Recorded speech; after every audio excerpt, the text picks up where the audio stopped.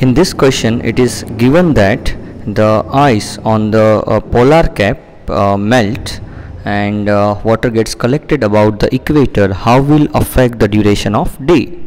So let us assume that we have Earth here. So this is the Earth, and the Earth rotate about this axis. Then the north pole will lie somewhere here and the south pole will lie somewhere here. When the ice melts from the polar regions, then what will happen? All the ice from this will start shifting towards the equator.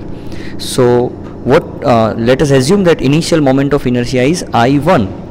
Now as the ice shift away from the axis, then the new moment of inertia will be I2. And what is the general equation for moment of inertia is mr square. So if the distance from the axis increases, then the moment of inertia also increases. So naturally I2 will be greater than I1. So and here no external forces are acting, so the angular momentum remains conserved. So torque will be equals to 0. So for conservation of angular momentum, we know that I1 omega 1 is equals to I2 omega 2. So omega 2 that we want to know, so omega 2 will be equal to I1 omega 1 by I2, and here I2 is greater than I1. Okay, so naturally omega 2 will be less than omega 1 because the denominator is large.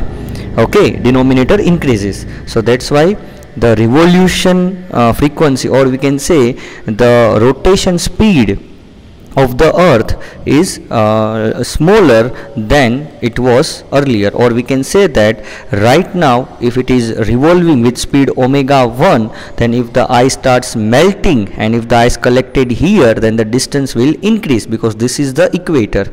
Okay, so what will happen? The moment of inertia increases, and as the moment of inertia increases, the omega 2, that is the new revolution speed, will decreases. So we can say that the omega 2 is less than omega 1, that is it will rotate with less angular speed.